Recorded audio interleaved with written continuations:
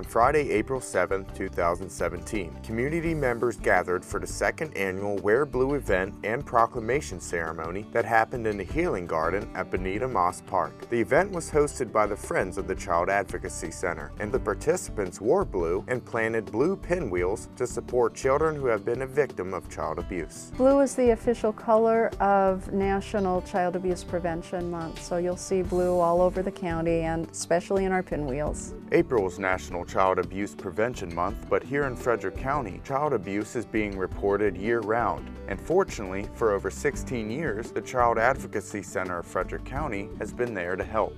Each year, there are an estimated 3.4 million referrals of child abuse and neglect that are reported to Child Protective Services across the country. We work together with community partners to address concerns of child maltreatment, which is basically physical abuse, sexual abuse, or severe neglect. And by partners, I mean local law enforcement agencies, the state's attorney's office, the hospital, and the Department of Social Services, so that we're all working together to create a family-friendly environment where we can address the concerns of the child. We started out seeing about 180 children a year, and that bumped up to 244 and then has come back to about 215. The Child Advocacy Center of Frederick County recognizes that child abuse is traumatic and dangerous for a child's life, and the Child Advocacy Center has a variety of treatment options. Children who experience traumas like emotional, physical, sexual abuse, and neglect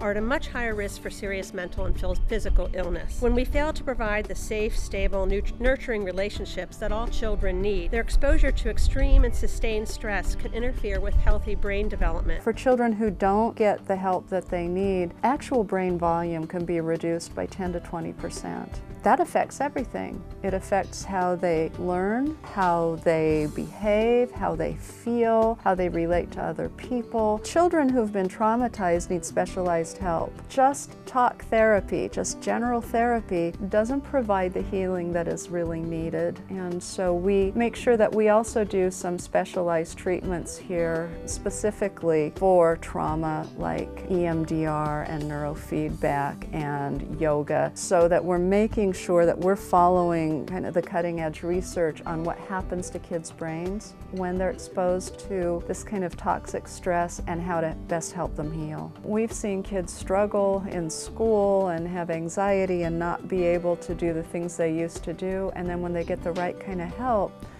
they do just fine. Members from the Child Advocacy Center and Friends of the Child Advocacy Center hope that the Wear Blue event will bring awareness to child abuse happening in the community. I hope that opens doors. And I hope what that does is people will then invite us to come talk to them more in depth about the nature of the problem and how to prevent it, about what's happening in the community and what's available for resources. I hope that it also sends a message to all the folks who are working in this field, law enforcement and social workers. There are a lot of people who care about kids here, and it's just a nice way to join in and say that we do. For more information about Friends of the Child Advocacy Center and the Child Advocacy Center of Frederick County, visit their websites at www.cacfriends.net and www.frederickcountymd.gov/CAC. You can reach the Child Advocacy Center by telephone at 301-600-1758.